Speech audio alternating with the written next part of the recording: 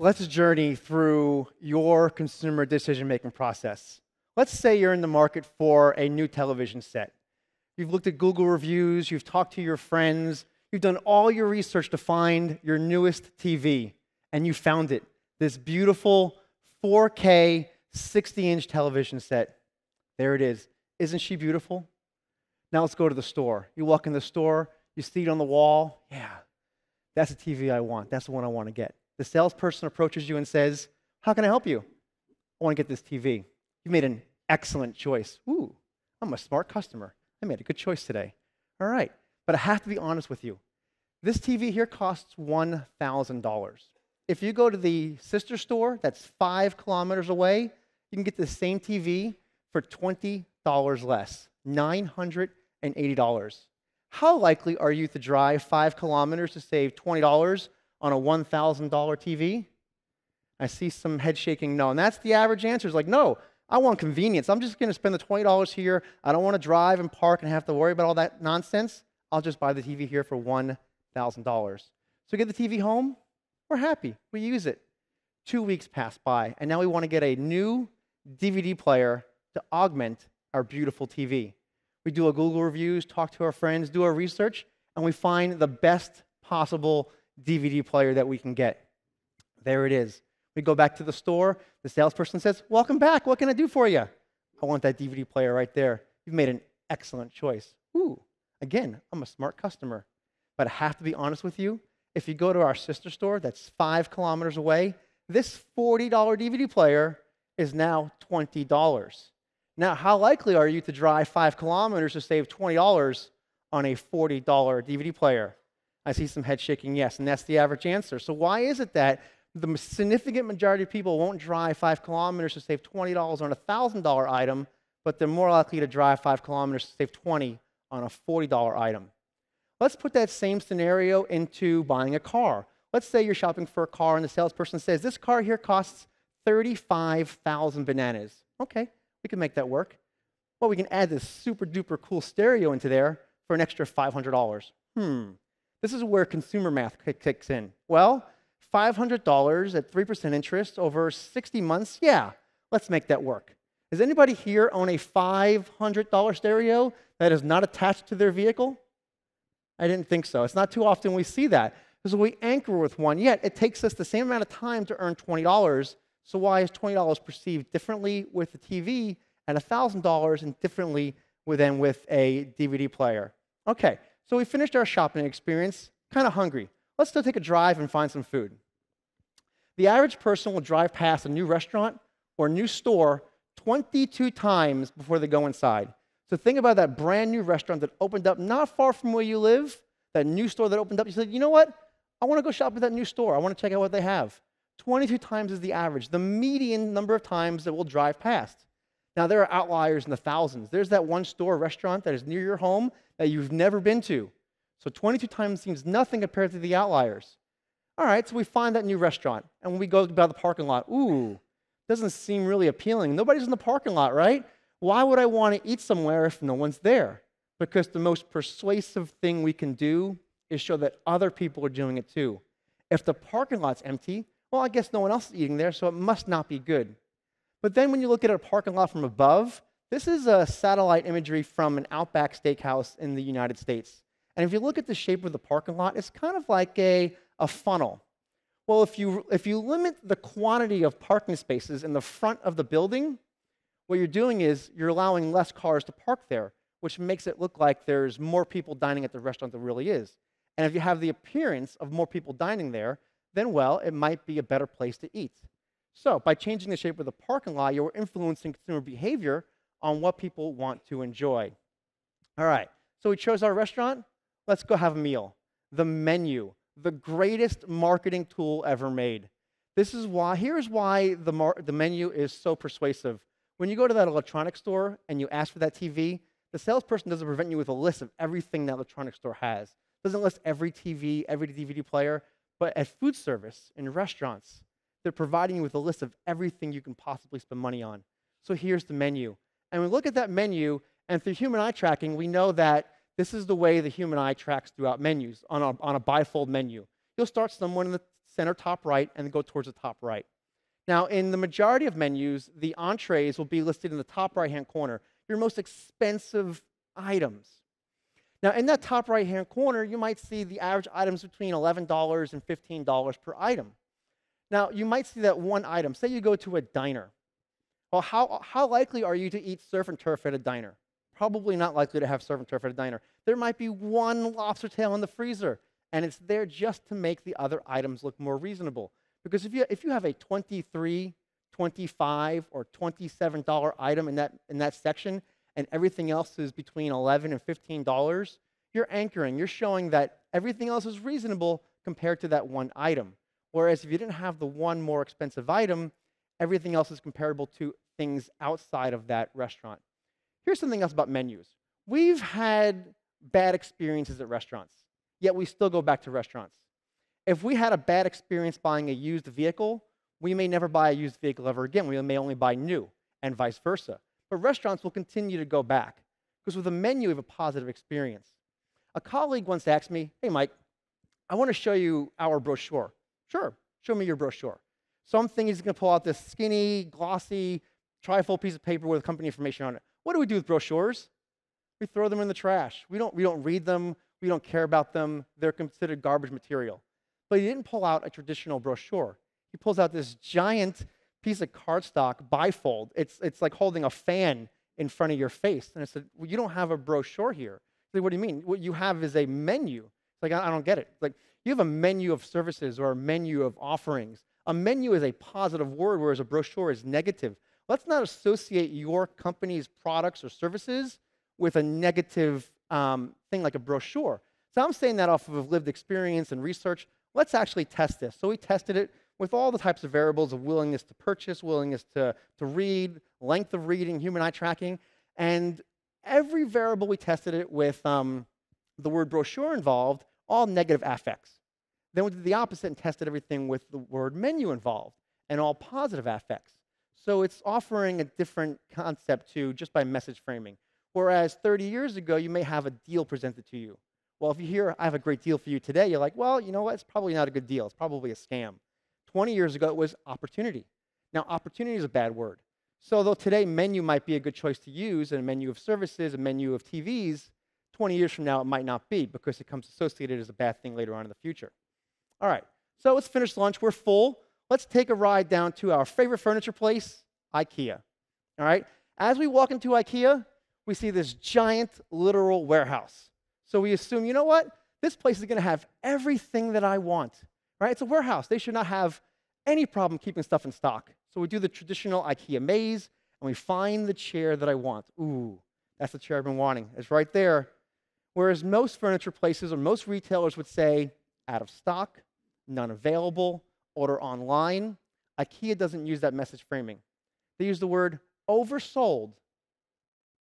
Whereas out of stock, unavailable, or order online says, "Darn you, IKEA, because of your poor logistics management, I can't have my chair." But now it's oversold, and it's much more desirable. So instead of blaming the company, we're blaming the consumer, because the most persuasive thing we can do is show that other people want it too.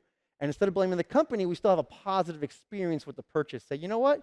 Yeah, I did make a good purchase. I'm a smart consumer today. All right, not too bad." Then let's go to the Apple Store. It's been a long day of shopping, right? Oof. We got to buy something already. So we go to the Apple Store. And most of us probably have experiences at the Apple Store. And then we see the MacBook we want to get. Like, there it is. Woof. There's that beautiful laptop walking around. Really want to get it. So the laptop is positioned at a precise 76 degrees, the right angle where you could see the content on the screen, you could see what's happening, but you can't really read the text. Because at 76 degrees, you have to take your two thumbs and push the screen back. We know that through research that you're more likely to buy something once you engage with it, touch it, smell it, taste it, lick it. Once you have body-to-body contact or body-to-item contact with that product, you are more than likely to buy it. So we know if you're going to put your skin on that laptop, you're more than likely to buy it. 76 degrees is the magic number. All right, so we've had a long day of shopping. I think it's time probably for us to take a break. I'd like to go to the beach. Now, you're sitting on a beach on a hot day, and you want nothing more than your favorite brand of beer. Your friend says he's going to get up and go to the only place around. It is a small, rundown grocery store. And he'll bring you back your favorite brand of beer as long as it costs as much or less than the price you're willing to pay.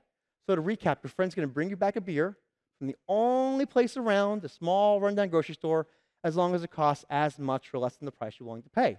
Now, in your mind, you have a price you're willing to pay. 5 bananas, 6 bananas, 10 bananas. That's okay. Keep it to yourself. You're allowed to have that price. What if we reverse the scenario or changed it and revised it and said, it's no longer a small, rundown grocery store. Now it's a fancy resort. Now how much are you willing to pay for that beer? The economic value and the perceived value of the beer significantly changed, yet the beer was brewed in the same facility, bottled by the same company, shipped by the same truck, and sold in the same way, and yet you're still consuming it on the beach, so the environment doesn't change. Yet the average person is willing to pay $8 and change from the small rundown grocery store and $12 and change from the fancy resort. Significantly different, just like the TV example, when the perceived value changes based upon the convenience value or the perceived value. Now, take that same scenario and let's add time pressure to it. One of my favorite persuasive constructs is time pressure, the deadline. So let's say you have only the small rundown grocery store, and your friend says the store closes in 10 minutes. Whether you get that beer in minute 1 or minute 9, you still get it at the price whatever it's selling for. Yet, when someone tells you the store closes in 10 minutes, so much cognitive energy gets focused on the time that it overrides all of the economic decision making. And we're willing to pay 35% more for that beer just because the store is closing in 10 minutes, whether you get there in time or not. The same scenario goes down to buying concert tickets online. Let's say you're buying concert tickets for your favorite artist. Right? The website says you have 2 minutes and 56 seconds remaining to complete your order. 55 seconds, 54 seconds. How do we respond? We pull out a credit card, we type real fast, we misspell our name, panic, fear, and anxiety, all over the Backstreet Boys. We react this way, and in the qualitative research, we get the most common answer. How do you feel after you get those concert tickets? How do you feel when you get that last airline ticket? I feel like I won. Ooh, I won. Who did you beat? Who did you really beat in that scenario? Did you beat the company? No. Well, they kind of won because the retailer got your capital and you got your concert tickets. So it's kind of a win-win scenario, but you did get your seats you wanted. So it goes in sort of the way also with scarcity. Another phenomenal persuasive construct is that when there's limited quantities or limited availability, if we're looking for concert tickets, we know there's only so many remaining, so we want to get the exact ticket we want. We want to sit on that aisle, and the clock is ticking, so all our cognitive energy goes towards that clock. There is one hotel remaining at this price. There is one airline ticket remaining at this price. Is there really? For the significant majority of companies, the ethics are there. Yes, there is one remaining at that price. There are some that are a little shady, but for the most, they're doing the right thing. And so yes, so you want to win to get that, right? We gamify it. We make it a more positive experience as in gamifying it. So we look at it like this. Who is the customer now? And who does the customer want to be? Two very significant questions. Who's the customer now, and who's the customer want to be? Let's put ourselves in that scenario. Who here has something in their closet they've never worn? I am guilty of that, 100%. Okay, we've all been to the store and be like, yeah, that shirt, that dress, I'm going to look awesome in that. I'm going to wear that to that event coming up next month. And we've never worn it because we want to be that person. But yet we know we spend it on who we want to be in the future, not who we are today. I'll give you an example of my own personal decision making. Yeah, I may study this, but I'm also human and a customer, and I'm flawed as well. So I go skiing, and I love to ski. But I live in North Carolina in the United States. And we have some hills, but nothing significant for skiing. So I go about once a year. And I'm in the pro shop looking at stuff, and there's the presentation of the video playing for a GoPro.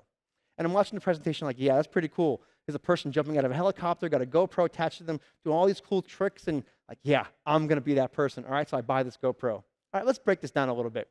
I live in North Carolina. We don't have a 4,000-foot vertical. I'm not a brave man. I'm not jumping out of helicopters. And so I put this on. I've used this GoPro twice. Once was to test it out in my living room. The second time skiing. And the video is not very impressive. I wouldn't show it on the screen because it's quite embarrassing. All right, I am not the accomplished skier. So who is the customer now who's want to be? And so it comes down to three persuasive constructs that are really important. The first one is authenticity. how can you be authentic with your customers? The second is transparency. Show your weaknesses, show your flaws. There's a cough syrup company in North America called Buckley's. Buckley's, it tastes horrible. If anybody's ever had Buckley's cough syrup, you know it's not something you want to taste. It doesn't taste like grape. It doesn't taste like cherry. It is miserable. So Buckley's took their advice from their consumers and put some flavoring into it. Let's make it taste better. People stop trusting it, stop taking it. Well, why? Well, we perceive it to be, well, if it tastes bad, it probably works. So Buckley's didn't try to continue to just make the flavor taste better. They embraced that and said, you know what? Let's change our tagline. Buckley's. It tastes horrible, and it works, right? Because we trust it, right? If it tastes horrible, it's probably going to work. It's probably good medicine, right? So, and then the last one is trust, or perceived trust. Approximately 13 digital touch points for a consumer to make a decision and say, yeah, you know what? I have some perceived trust in that brand that I'm willing to buy from it. 13 touch points. That one ad, the one mention, the one word of mouth, all adds up to that 13. But to build a friendship, if you and I wanted to have a friendship together, 196 hours before I'm willing to trust you. I'm going to see you and talk to you for 196 hours before I'm willing to trust you. That's a long time. Do you want to see me for 196 hours? I don't think so. You want to tolerate this face for almost 200 hours? No, I don't think so. So that's a long time to build a friendship, but a lot less time to build perceived trust. So let's gamify this session just like retailers would gamify the website and feel like you won. All right, so I'm going to show you on the screen some shapes. When you see the shape, I want you to yell out the color you see. So each shape will have a different color. So if the color is red, just yell out red. We'll do the first one together. Are you ready? Are you ready? All right. All right, the first one is black. All right, now you. Faster. The most persuasive thing we can do is show that everyone else is doing it too. Thank you.